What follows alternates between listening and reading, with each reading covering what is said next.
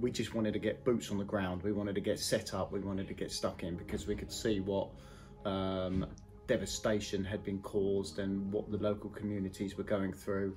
People needed rescuing, the clock was ticking, and we just wanted to get to work.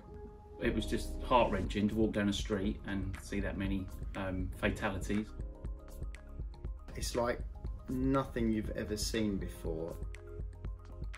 You had family members, mothers, literally you were walking down with sheets with their children underneath sheets. We literally found a needle, 2 needles in a haystack. It was incredible. Steve shouted out, and there was a female voice came back. We've got to get them out. We've got to do this. We've got to get this rescued.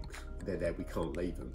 And that event turned into an 18-hour rescue operation where we were just rotating crews, digging literally with our hands and little shovels and sledgehammers and pickaxes. And I remember someone hearing in my tent, they've got and I was literally, I get emotional now about it. There's so many other people who haven't been found, and it's that's the hard bit.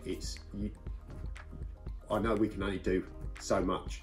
That is the harsh reality of it, and that's tough.